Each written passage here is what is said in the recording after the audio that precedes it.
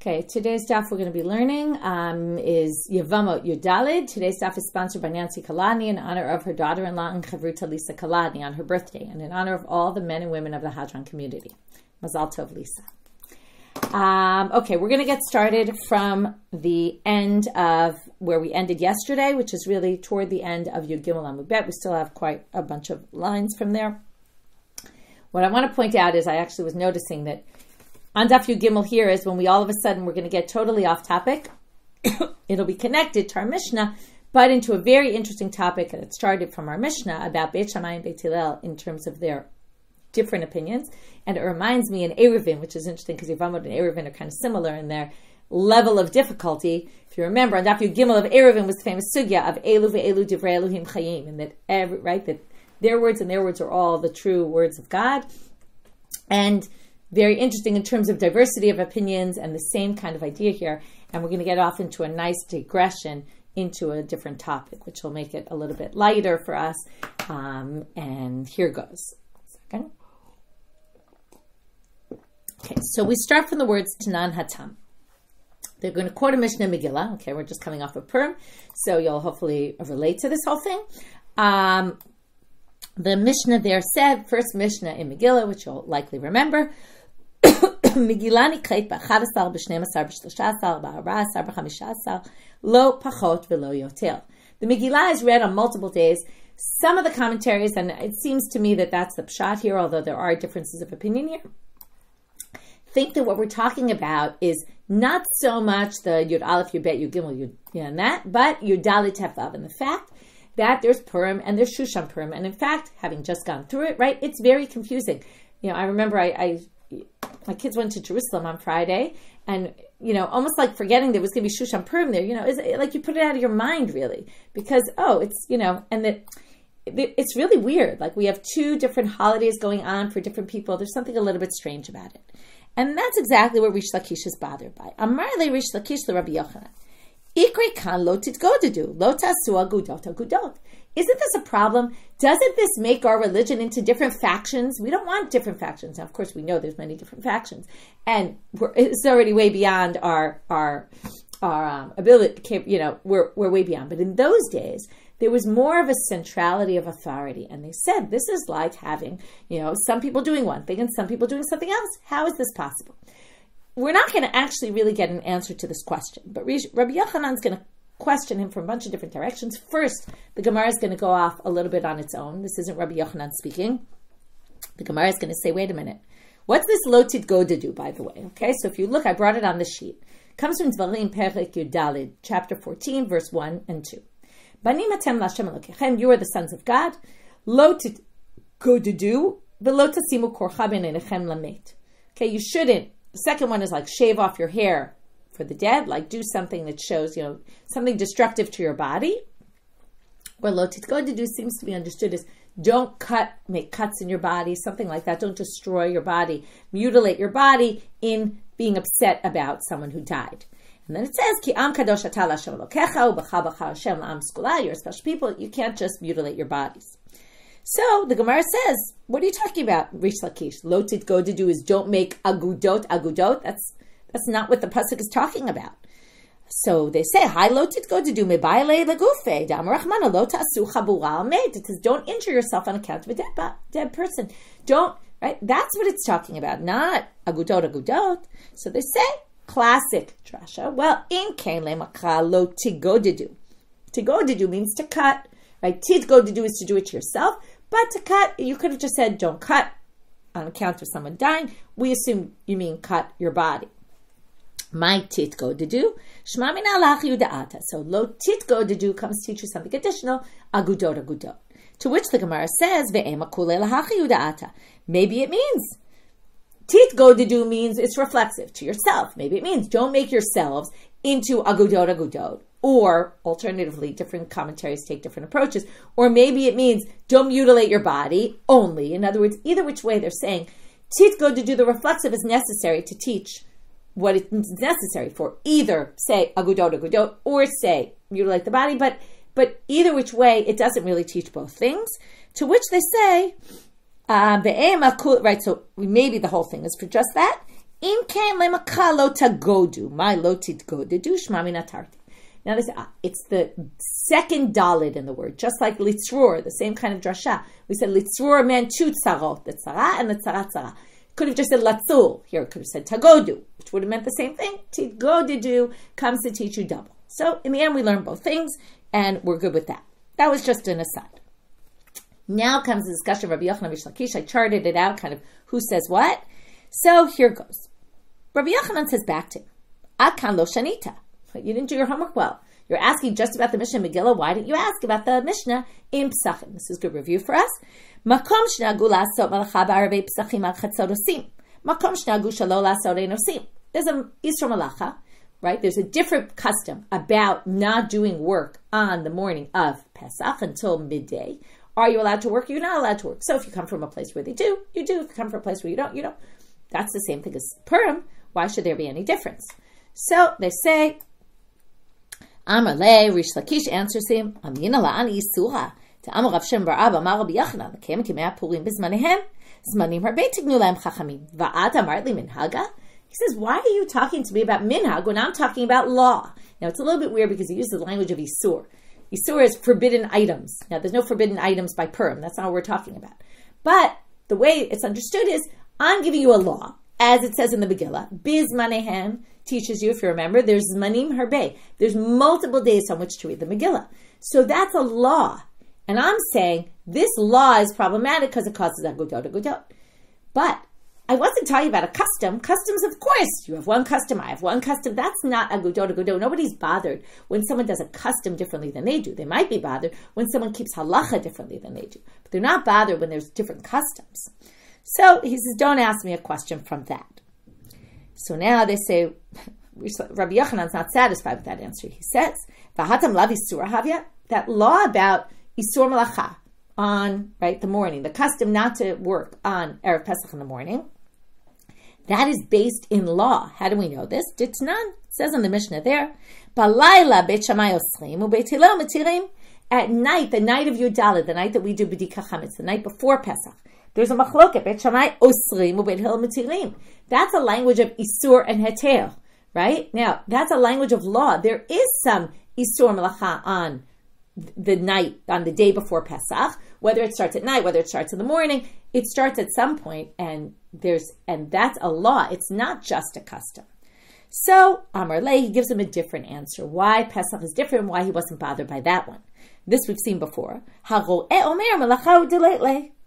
Says, if I don't do work, and you're doing work, right? And I'm not doing work. It doesn't look like I'm not doing work. It just looks like maybe, I didn't have work to do or something.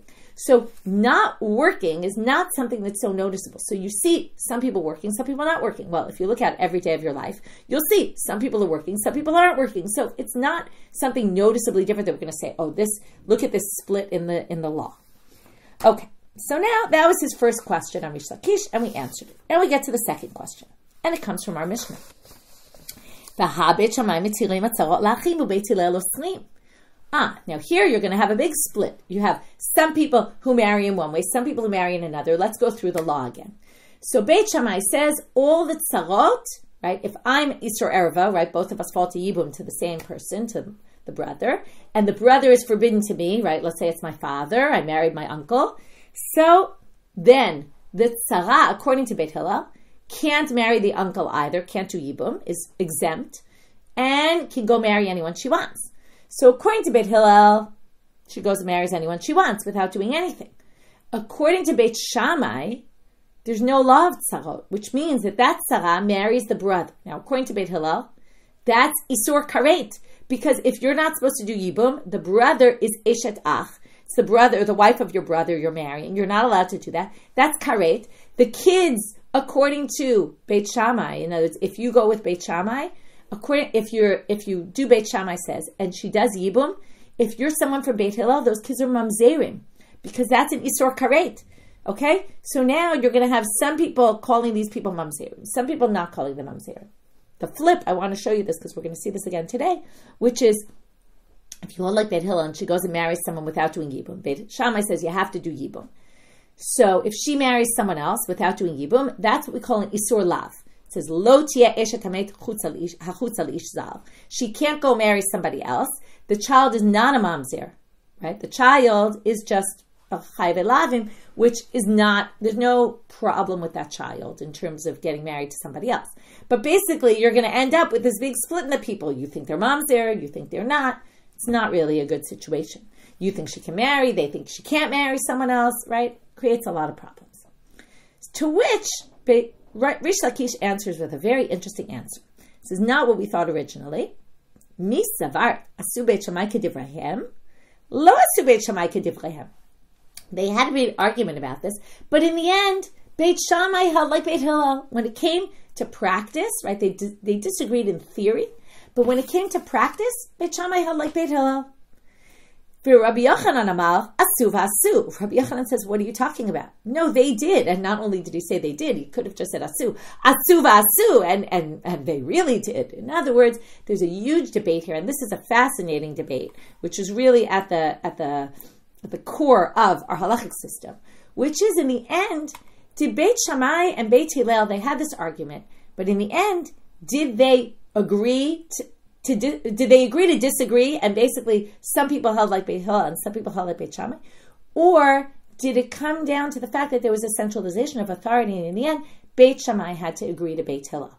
And they had to stop marrying their wives the way they thought, that Sarah couldn't do Yibum. She ended up going and getting married right away without Yibum, even though they really believed that she needed to do Yibum. So that's this big debate that's going to basically go throughout the next few dapim, which is, did they really do right? For sure through tomorrow's daf. I'm not sure if it's past that, but for sure through tomorrow's daf is going to be this issue of asu lo asu. We're going to try to bring proofs, okay? Not yet, but soon we're going to try to bring proofs. Did Beit Shammai really do according to their own opinion, like Rabbi Yochanan said, or did they not? Did they acquiesce to Beit Hillel? Okay, now you have to think about our Mishnah again. Remember what it said in our Mishnah.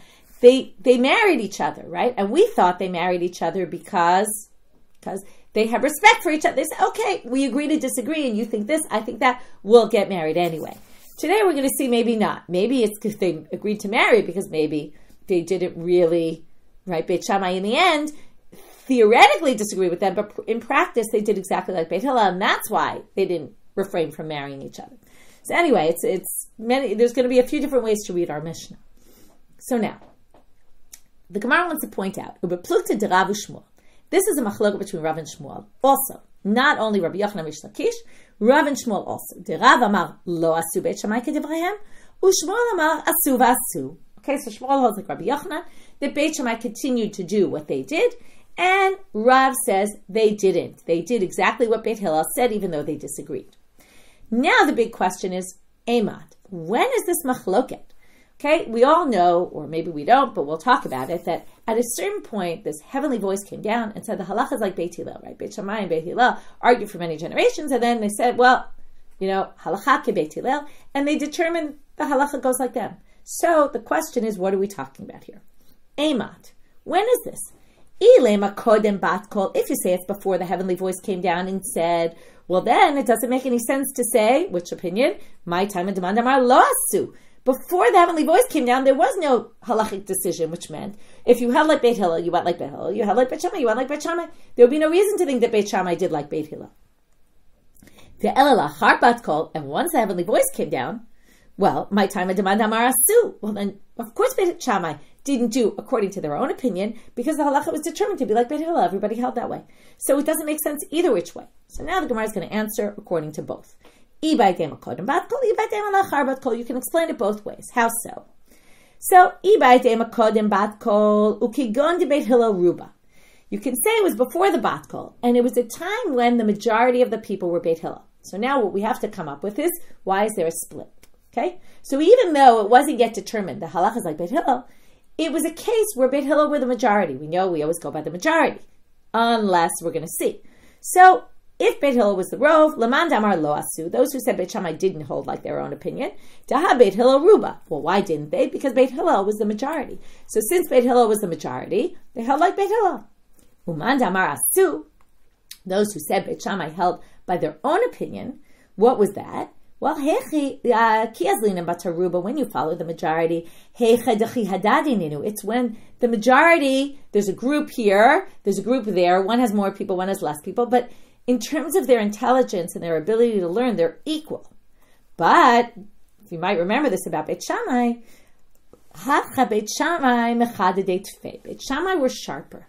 And because of that, the other group said, listen, it's true that Beit Hillel is the majority, but we only hold by majority when they're equal. And Beit Shammai had better learning capabilities. So because of that, we're going to hold like them. So that's the debate. So it's all before the halacha was determined, which is interesting to be saying they're described, right? They're talking about a debate of something that happened way back when, right? About whether Beit Shammai did like Beit Hillel or not. Either which way, it's probably a debate from way back when, because the Amoraim are already living. You don't really have people that are Beit Shammai, Beit Hillel anyway. But anyway, that's the first option. Some people say it was after the heavenly voice. And I see someone already wrote this in the chat. So, as we say, Baruch Shekivant, or Kivanta, I didn't see who wrote it, but Manda Amar Lo Asu Dahan Nafka Batko. Some people say, right, those who say Beit Shammai didn't do like their own opinion, it's because the Bat Kol came out and said, you have to follow Beit Hillel, so they follow Beit Hillel. Umanda Amar Asu, those who say Beit Shammai continue with their own opinion, the heavenly voice came down, how could you do that? Oh, Rabbi Yoshua, there was a debate, and Rabbi Yoshua held, this comes up in the famous Tanuro Shalach Nai story, in Bava Metzia, he holds, Za'amal emashkechim bebatko, we don't hold by heavenly voices. So Beit Shammai said, listen, I know there was a heavenly voice that said we go by Beit Hillel, but we don't go by heavenly voices, and therefore they continue with their opinion. Umanda, okay, so that's the debate. Okay, so we now have a possibly the debate was before the Bat Kol, and it had to do with, do we follow Rov when there's other people that are smarter, and that was the debate, or it was after the Bat Kol, and the debate is, do you follow the Bat Kol or not? Now, before we move on, the Gemara is going to ask some other questions here. Umanda Amar Asu. Okay, this is a question against Rabbi Yochanan and Shmuel, who said Asu. And that's going to be the first question on him, and then we're going to move back to Reish Lakish. Krina Kan Lo Titgoddo. So now they say, well, wait a minute. According to you, Rabbi Yochanan, there's Lo Titgoddo. In other words, we're ending up with Agudot Agudot. Reish Lakish resolved the Agudot Agudot here because Reish Lakish said it's not Agudot Agudot because Beit Shammai in the end deferred to Beit Hillel when it came Lema'aseh, practically speaking. But according to Rabbi Yochanan, we're going to have a faction of Beit Hillel that are marrying their wives in a particular way. A faction of Beit Shammai that are marrying their wives in another way. Right? What can be more Agudot than having issues with marriage? I won't marry your kids, you won't marry my kids. That's a big problem. Even if you say in the end that, right, the Mishnah said they didn't, but, right, they worked it out, but even so, you still have people doing different things. So, Amar Abai. First answer is, Ki amrin lo titgoddo, kegon shtei batei dinim be'ir echat. We're now going to define when does lo titgoddo apply. He says, Abai says, we're going to have Abai, Machloket Abai Rava. Abai says, when we say lo titgoddo, we're talking about two courts in one city. That's a problem. When one court rules one way, another court rules another way, and within a city we're going to have a split. That's a problem, right? It's so hard for us to imagine this in our modern day, right? We always have different opinions, and in a city, of course, now their cities were probably a lot smaller than our average city, right? But, we always have 2 shuls, 4 shuls, however many in any given area, even a small community already, there's 2 shuls with 2 different rabbis and 2 different opinions about how things are supposed to go. But in any case, right, he says it's 2 courts in one city. Halal l'modim k'divrei Beit Shamai, halal l'modim k'divrei Beit Hillel. Aval, but shtei batei dinim b'shtei ha'erot leit lamba. If you have one court in one town and another court in another town, and they say different things, that doesn't bother us. So Beit Shammai, Beit Hillel, different cities, and then therefore it's not lo titgoddo. Amar le Rava. Rava says, what are you talking about? They're basically like 2 courts in one city. Why is that? So either because he thought they were in the same city, or because it's not like there was a city that was all Beit Shammai, and there was a city that was all Beit Hillel. People lived all together. They were all mixed up. It wasn't that faction that we're not living in their city, we're not living in that city. Every city had people that were holding like Beit Hillel and people holding like Beit Shammai. That's kind of like having 2 courts in the same city, which would be lo titgoddo. So it's not really a good answer, Abai. Comes Rav and he says, I'm going to redefine how lo titgoddo works. Ela amarava ki amrina lo titgoddo kigon beitim be'ir echat. We're talking about a court in one city, one court. Plag morin k'divrei Beit Shammai, uplag morin k'divrei Beit Hillel. And when we have a court, we have to make a decision. Think about the Supreme Court. The Supreme Court makes a decision, even though a little more than half hold one way and a little less than half hold the other way, right? Usually that's the way it works out.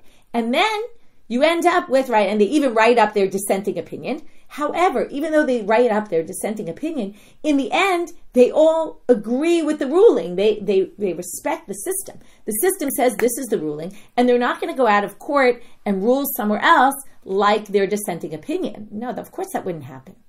So that's what he says. If you have a city where half of them hold like Beit Shamai and half of them hold like Beit Hillel, and they don't necessarily mean exactly half, right? But a group holds like them, a group holds like them, and then they go out and they teach according to their opinion, even though it wasn't accepted lahalacha. That's lo titgoddo. Aval shtei batei dinim be'ircha leit lamba. But if there's one court that's Beit Shamai people and one court that Beit Hillel people, and those hold like that one and those hold like that one, that's not lo titgoddo. They have someone to rely on, right? We can agree to disagree. That's fine. That's not making things into factions. This is a great question, right? It's a great sugya because it gets at the core of what our Judaism is, and you see that they struggled with the same questions that we did. Right? There's different opinions. People do things differently. Where does it cross the line between doing things differently, and I would say almost respectfully, right, and feeling like we don't agree with each other and we're doing things very differently?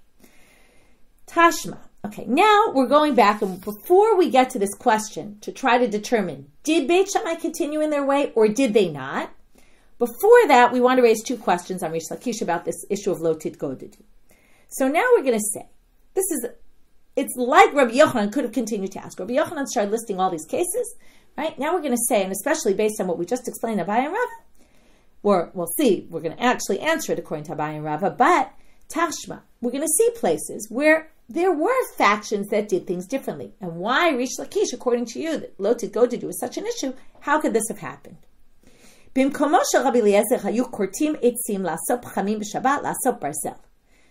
is something we learned about. If you remember, there's a chapter in Shabbat called Perak Rabbi Eliezer de Mila. It's Rabbi Eliezer's opinion about Brit Milah, where he says, and that's exactly what we're discussing here, he thinks that machshirei milah dochim et Shabbat. Not only can you do Brit Milah on Shabbat, but if you don't have a knife to do the Brit Milah, you can create a knife. You can cut wood to make the fire, right? To make the coals, to make the barzel, in order to create the knife. Okay, you can even go that far back on Shabbat if you have to do a Brit Milah. And so in his city, this is what they would do, even though people totally disagree with this. We'll get to this in Chulin, right? You can't eat meat with milk. But what about chicken, right? Things that come from birds, can you? So he would do it. He would mix milk and chicken, not a problem, right? No, people don't do this nowadays, but he held that you could. And in his city, people used to do that. So going back to the first line, sounded like in Rabbi Eliezer's city they would do it. In Rabbi Akiva's city they wouldn't do it. Titania. Rabbi Akiva Rabbi Akiva had a principle that anything you could have done before Shabbat, you could have made the knife before Shabbat, you didn't, tough luck, right? You can't do it now. So obviously they only did it in his city. They didn't do it in his city. There you see, agudot, agudot. Why is this not a problem? To which the Gemara says, obviously, v'hai mai tziyufta. What kind of a question is this? Mekomo b'komot shani. We just said you could have one Beit Din in one city, one Beit Din in another city. That's not called factions. Likewise here. One city did one way, one city did another way. That's not a problem. Udikarile mai karile. So now when they have such an obvious answer, they say, well, what were you thinking in the first place when you even asked this question? You would have thought that since Shabbat is so severe, that it was as if they're in the same place. Kamash balan, that it's not. Then it comes to teach you it's not an issue. Tashma, next source.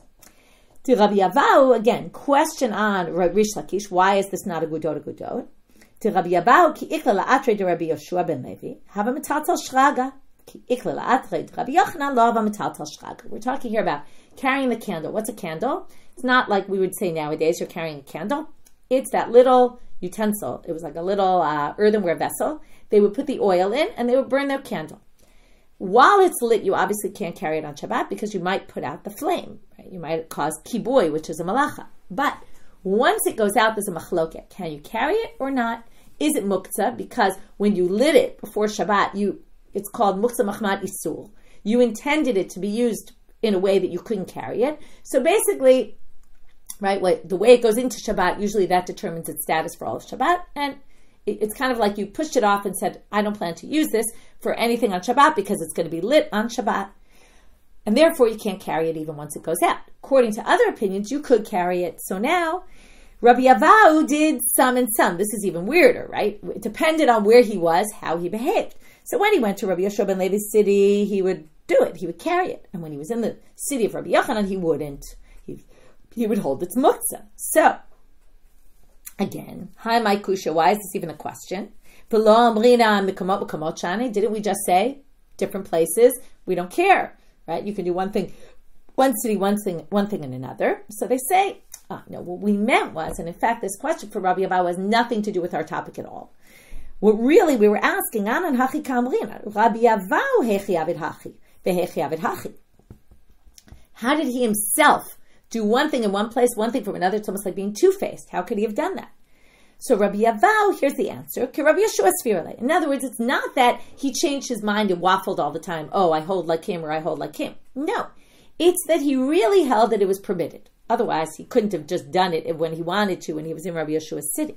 But he had enough respect for Rabbi Yochanan that when he was in Rabbi Yochanan's city, he deferred to his opinion about the halachic issue and wouldn't carry it. To which the Gemara answers one more question on this, and then we'll get back to our topic. But what about his shamash, who saw him moving his candle in Rabbi Yoshua ben Levi's city?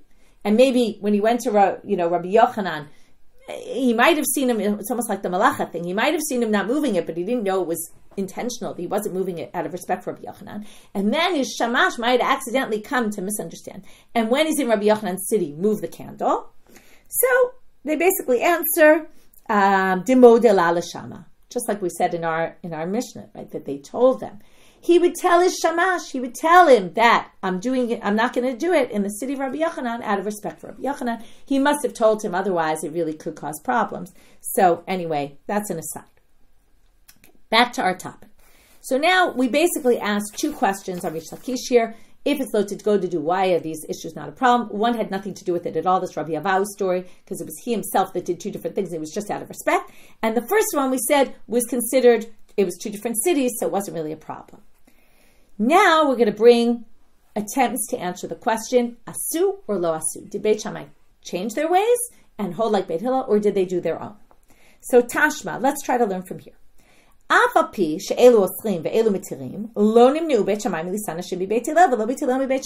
from our Mishnah. Which one does this go according to? Okay, it's a little tricky.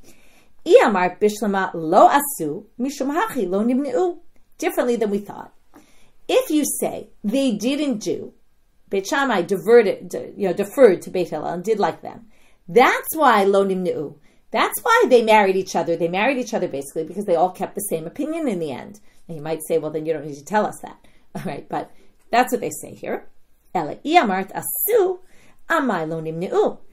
you say asu, that they kept their opinion, well then, why amai lo nimnu? They should have avoided marrying each other. Now, who should have avoided marrying who?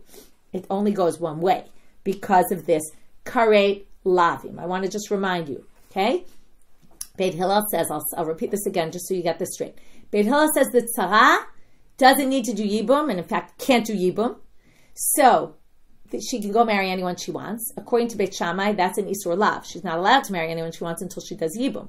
So for Beit Shammai, they could theoretically marry Beit Hillel's kids because Beit Hillel, it's just an isur lav, and isur lav doesn't affect the children.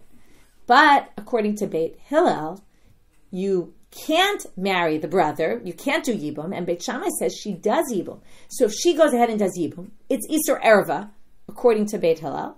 She's marrying her brother's, right? The brother is marrying his brother's wife, which is forbidden, isur karet, which means, right, only yibum permits that, but there's no yibum here, according to Beit Hillel. Beit Shammai thinks there's yibum, so Beit Shammai says you can marry. According to Beit Hillel, those children are mamzerim, because it was an isur karet relationship.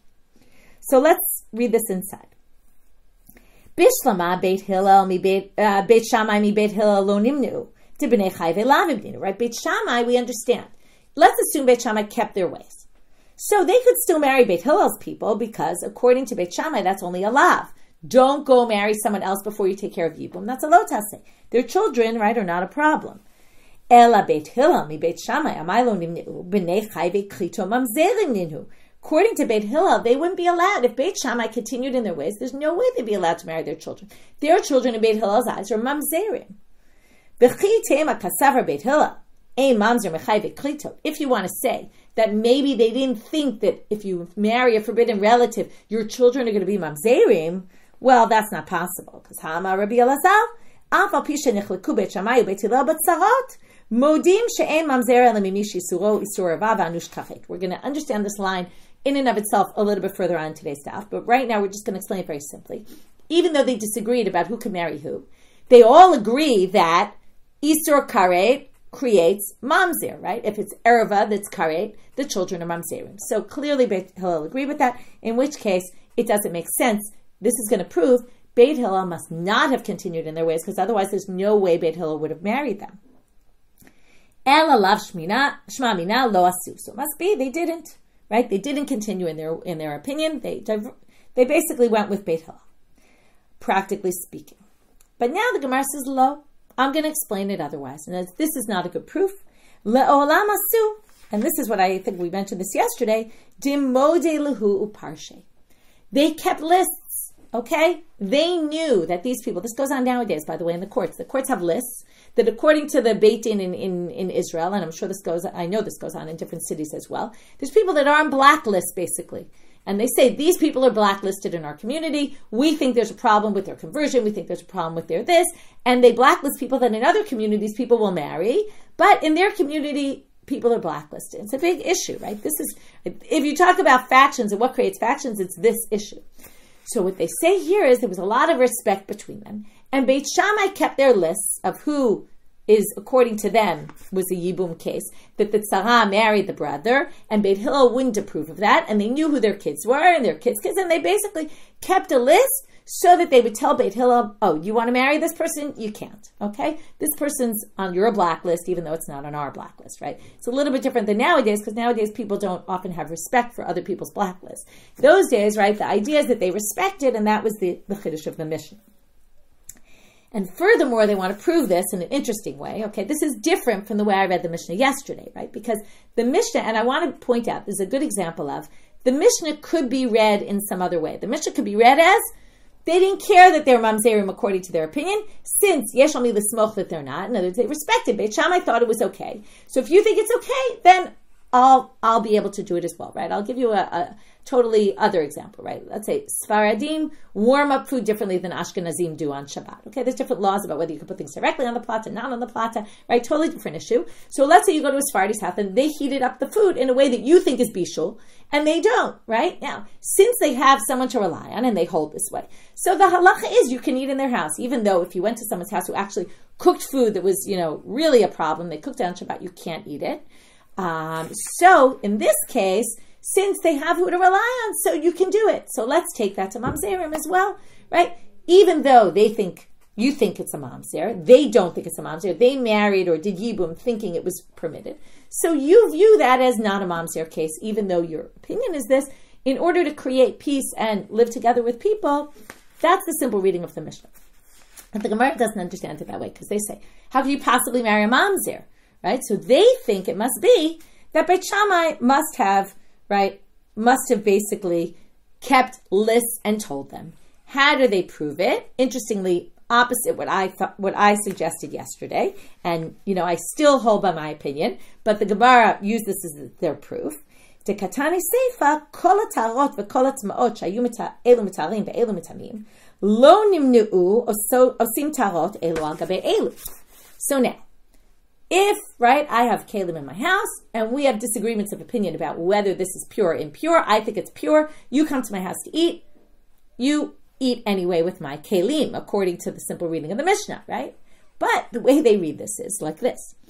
They want to use this as a proof that clearly they kept lists of marriage, they also kept lists of kalim, right? Like I said yesterday, you're going to keep a list of every kli, and if it became impure in a way that someone else might think it's impure, according to the way the Gemara reads this Mishnah, yes, clearly you would have kept lists, because mishum hachi lo nimnu Otherwise, right, that's why people would eat in other people's houses and not worry about this.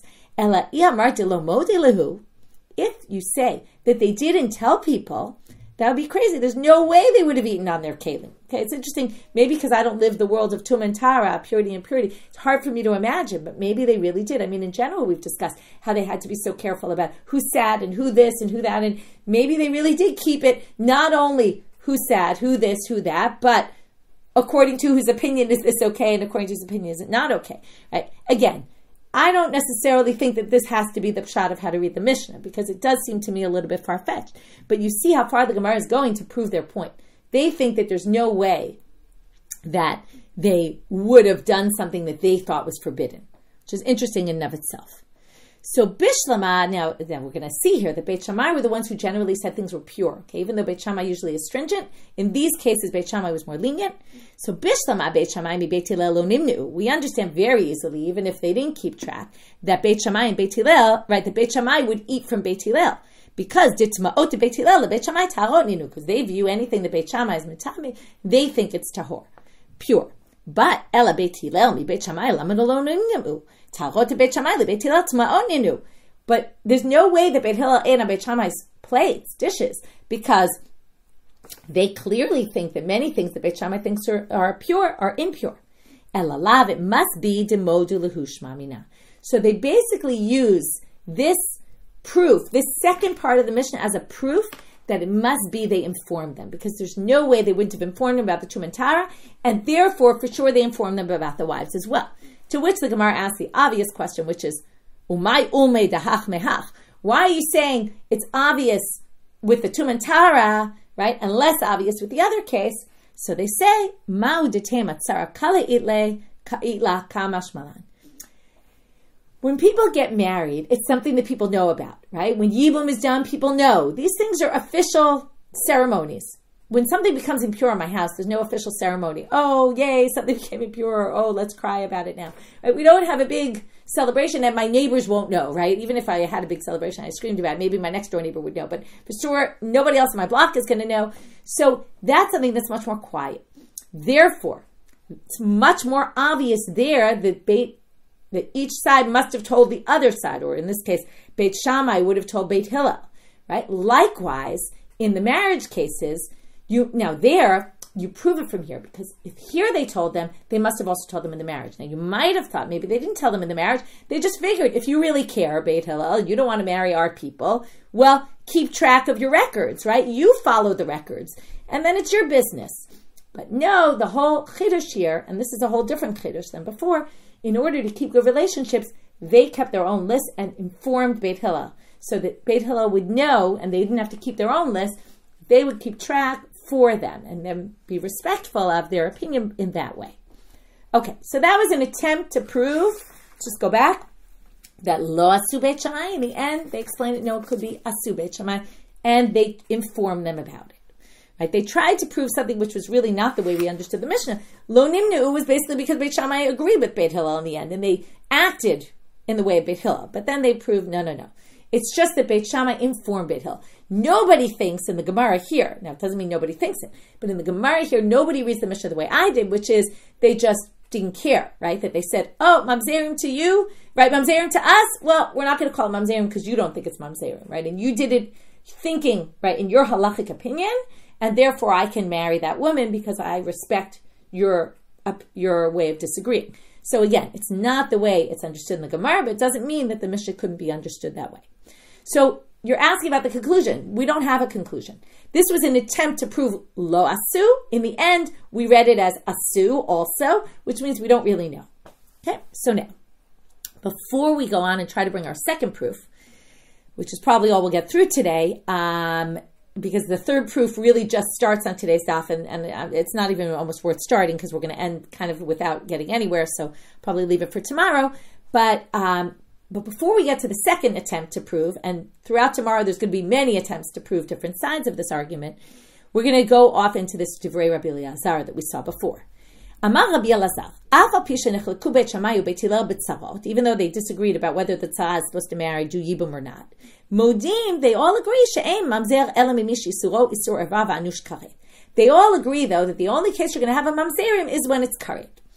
So man modim. Modim means one side agreed with the other about this issue. So what on earth does this mean? Ilema, who agreed with who? Ilema, Beit Shamai agreed with Beit Hillel, Pshita. In other words, if you want to say, Beit Shamai agreed with Beit Hillel, that Beit Hillel's kids were not mamzerim because it's not Isur Erva, well, we already knew that ourselves. You don't need a line to teach you that. Because again, what did Beit Hillel say? Beit Hillel says, we can go marry, the tzara can go marry someone else without doing yibum. That's an Isur Lav, so our children aren't mamzerim. So there's no chiddush there, it's obvious. Ella Beit Hillel Beit Shamai. Well, it doesn't. Beit Hillel wouldn't say to Beit Shamai, we agree that your kids are right. That your kids here it seems to say that it's only going to be mamzerim if there's erva and karet. Well, remember, lafuk right. He gufa chayve kritu ninu. There's no saying. Well, it's only going to be a mamzer if right, and yours are not. Yours are mamzerim according to us, because remember, according to Beit Shammai, the tzara married the brother, and she's not allowed to marry the brother because she's exempt from yibum. In which case it's karet, in which case her kids are mamzerim.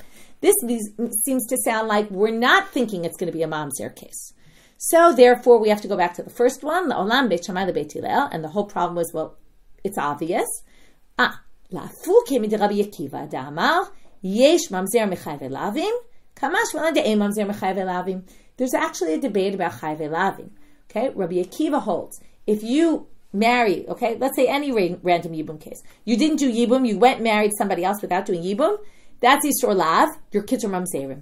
Okay, thankfully we do not paskin like Rabbi Akiva. This would be a disaster nowadays when we have the state of Israel and everyone has to get married through the Rabbanut. We'd have tons of people that are doing chayv elavim, like let's say a divorcee with a Kohen, right? So nowadays it's a problem because their kids can't marry Kohanim. But their kids wouldn't be able to marry anybody. They'd be mamzerim. Okay, it's very fascinating and a good question why Rabbi Akiva was marbeh mamzerim. We're always trying to limit mamzerim and not call it right, but he felt that that's a mamzer case. Okay, so this is to teach you, modim, they all agree that if it's chayv elavim, it's not mamzer. That's because it's to teach you they don't hold like Rabbi Akiva. So, well, we thought it was obvious. Well, it's not so obvious because somebody disagrees. Tashma, second attempt to prove asur lo asu. The first attempt, we thought lo asu, and then we said basically it could be read as asu also. Now we're going to prove asu, which is again means we're going to try to prove that Beit Shammai kept their own opinion. Tashma, af al pi shenichleku Beit Shammai uBeit Hillel b'tzarot u'ba'achayot beget yashan u'b'safek eshet ish u'b'megareshet b'tov alanim u'b'pundak b'kesev u'b'shava kesev b'pruta b'shava pruta. Okay, this is a long list of machlokot the Beit Shammai, Beit Hillel have about women in marriage, okay? Meaning status. Are people married? Are they divorced? Now, it depends, right? How you hold is going to affect if the woman's married, well, then she's an eshet ish. And then if she marries someone else, there's going to be mamzerim. If you think she's not married, then she can go marry whoever she wants, and then her kids are fine.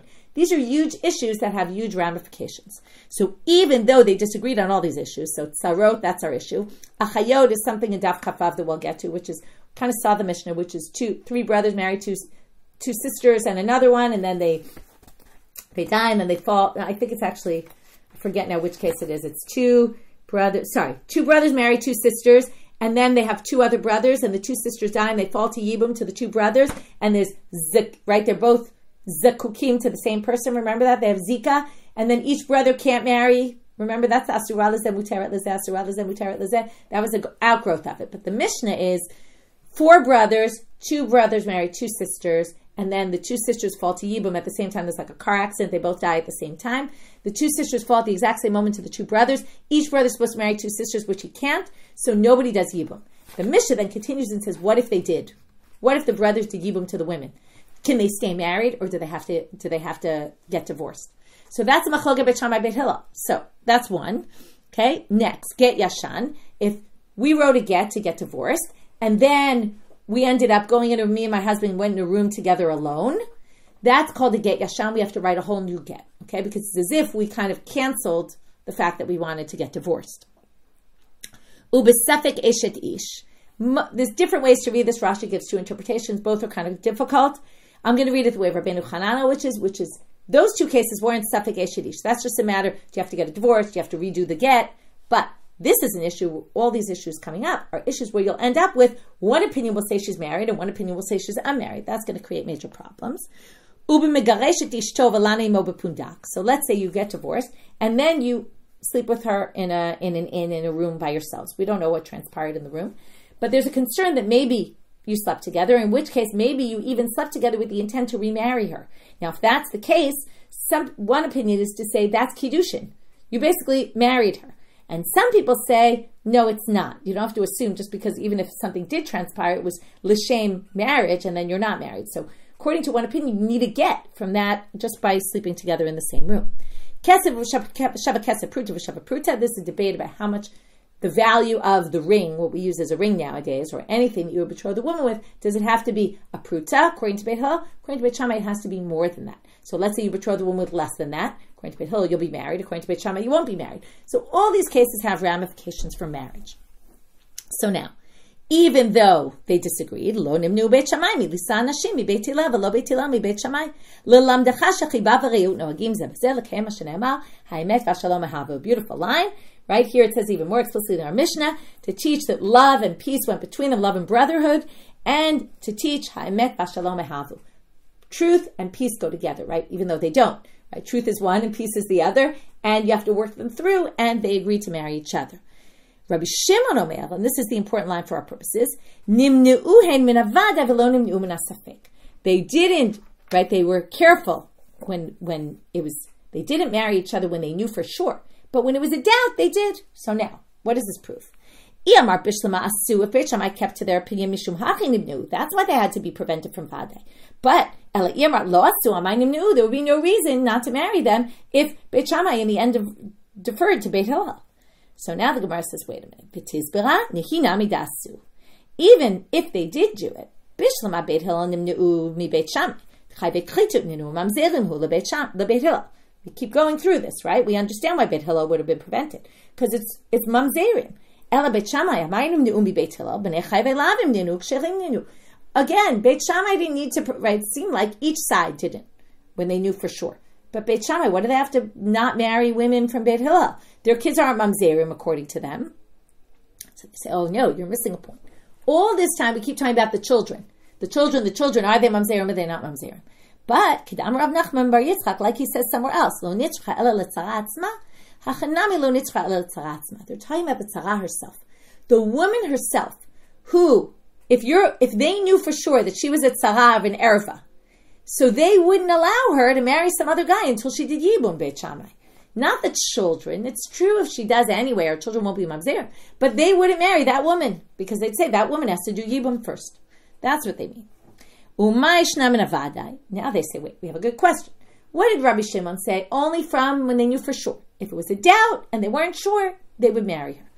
They're like, what do you mean? Safek nami surahu. What do you mean? We have a whole lot. Safek to oraita l'chumra. If she, let's say Beit Hillel, if they think Beit Shammai's kids might be mamzerim, what, they're going to marry them? No, you can't marry a safek mamzer. Lo tema min safek ema min stam. If they didn't know anything at all, then they would marry them. Not if they had a doubt. If they thought that maybe it was a mamzer case, they wouldn't. But if they didn't have any doubt, then they would have done it. They didn't know anything. Why? Demodilu parshe. Because in general, Beit Shammai would tell them. So therefore, only if it was stam and they didn't know anything, they could assume that if there was some issue, when someone went to get married, they didn't check. Oh, were you a Beit Shammai and did you maybe come from some marriage? No, that far they didn't go because they assumed Beit Shammai, there was this respect between them, they would tell them. So then they say, wait a minute. Rabbi Shimon seems to disagree with Tanakama. So what's Rabbi Shimon coming to say? According to what you're saying, they had this brotherhood, love between them, and that's why they would tell each other, and that's why you didn't have to worry if it was just stam. Well, that's the exact same thing that Tanakama said, right? Because Rabbi Shimon only came at the end there. So they say, hakamash malan dekula Rabbi Shimon. The idea is that Rabbi Shimon is the main opinion of that braita. That's the whole thing is Rabbi Shimon, and therefore there's actually not two opinions. Everyone agrees that, and then we also get to something different here, that if they knew for sure, or they knew there was a doubt, they wouldn't marry them. It was the whole beauty here was that they kept lists and that they were always telling them what the case is. Very similar to what we saw before. We still don't really have a proof, asur or lo asur. We're going to continue with this tomorrow and try to bring more proofs. Have a great day, everyone.